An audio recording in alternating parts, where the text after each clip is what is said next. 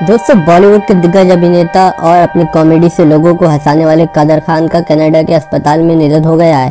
कादर खान लंबे समय से बीमार थे और अस्पताल में पिछले 17 दिन से उनका इलाज चल रहा था। उनके बेटे सरफराज ने उनके निधन की पुष्टि की है। नए साल पर आई इस दुखद खबर से बॉलीवुड समेत उनके चाहने वाले लोग शोक में डूब गए हैं। कादर खान का निधन कनाडा के समय अनुसार शाम को 6 बजे हुआ था। आपको बता देंगे सांस लेने में काफी दिक्कत हो रही थी, जिसके बाद उन्हें कनाडा के एक अस्पताल में भर्ती कराया गया, जहां उनका निधन हो गया है। तो दोस्तों, कादर खान की आत्मा की शांति के लिए इस वीडियो को लाइक करें और अपने दोस्तों के साथ फेसबुक और व्हाट्सएप पर शेयर करना ना भूलें।